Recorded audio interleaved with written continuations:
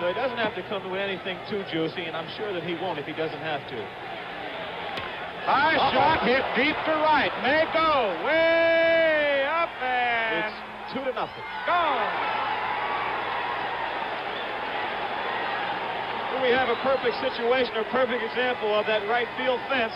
He hung a curveball to John Mayberry. He got it up in the air, and normally, for any other ballpark in the major leagues, except maybe Detroit, that ball is not a home run. This is why you have to be so cautious. Maybe he should not have pitched to him in this situation. He shouldn't have given him a pitch to hit. Maybe they should have intentionally given him a walk and put him on first base and pitched to the right-handed hitter with the big left field here.